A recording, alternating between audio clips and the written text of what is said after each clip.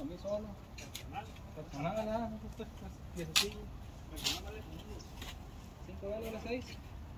9, 10.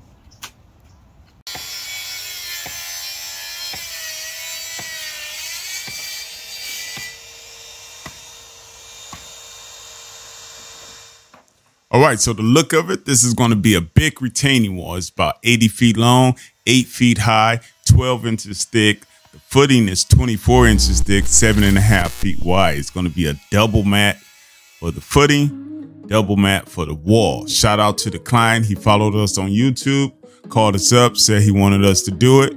He also did the excavation. So I'm hoping he has some before pictures, and I'm gonna get that up on the next video. It's probably gonna be about 4 or 5 videos to this project. This one is us building the back of the wall only. Took us about 3 days to get it up. The next video is us gonna be installing the rebar, and then the third and fourth video is us pouring it and stripping it. So if you guys haven't subscribed to the channel, subscribe to the channel so you can stay updated. I appreciate all the DMs and text messages, people checking in on me, making sure I was okay. But like I said, we've just been pretty busy in the field. So I hope everyone's been doing well, staying positive. If you have any questions, let me know. I'm gonna let this video ride out, jump in and out on the narrative. And yeah, that's what we do. Let's get to it.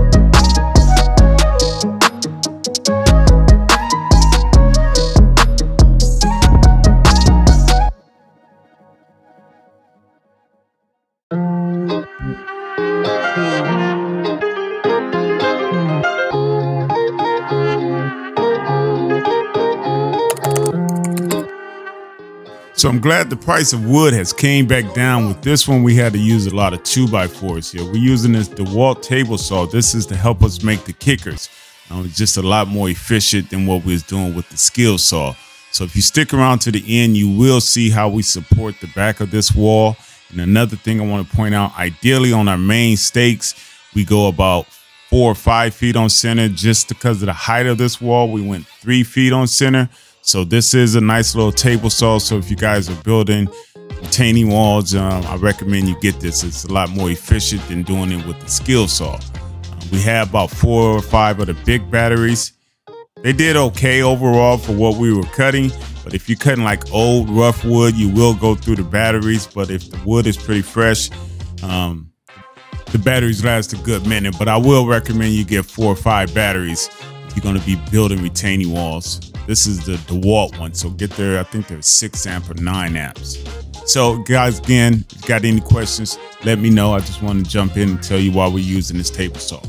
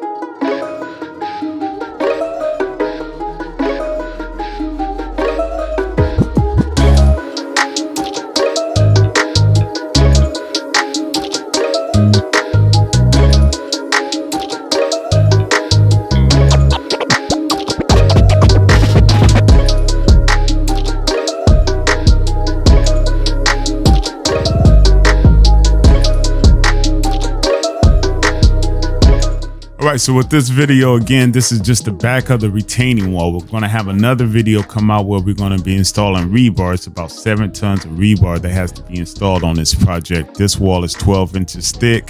The footing, again, is 7.5 feet wide, 2 feet thick. So it's a pretty big project. Got about 60 yards for this project.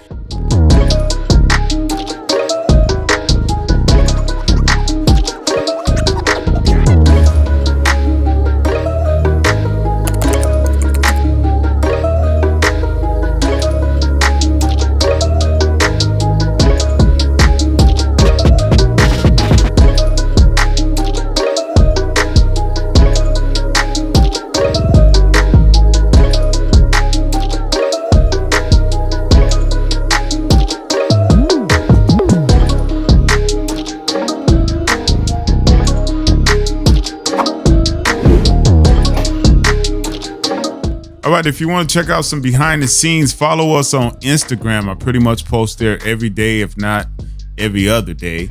So check us out there and other social media platforms. All that information is down below. Now, if you're in the Sacramento Bay Area, you know you can hit us up. All our information is below. We're pretty much busy till the end of the year, but if you got some projects in mind that needs to have a soil engineer look at it or a civil engineer, structural engineer look at it, hit us up and we can start the process. Again, you want to stick around to the end. You can see some pictures on how we stake the back of this wall. Again, ideally we go about 4 or 5 feet on center for our main stakes, but due to the height of this wall and the thickness of this wall, we went about 3 feet on center. And then we really had to stake it down with some kickers in back. So you can check those pictures out at the end.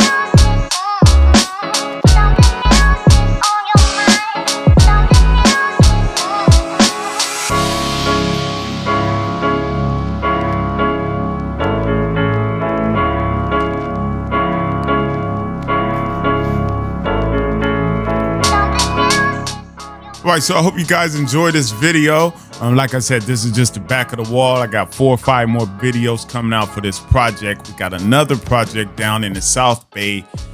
We also got another big project down in the South Bay, so some videos will be coming out for that one pretty soon. And you know it goes without saying, hang around people that are positive. It's cool to ask for help. Catch you on the next one.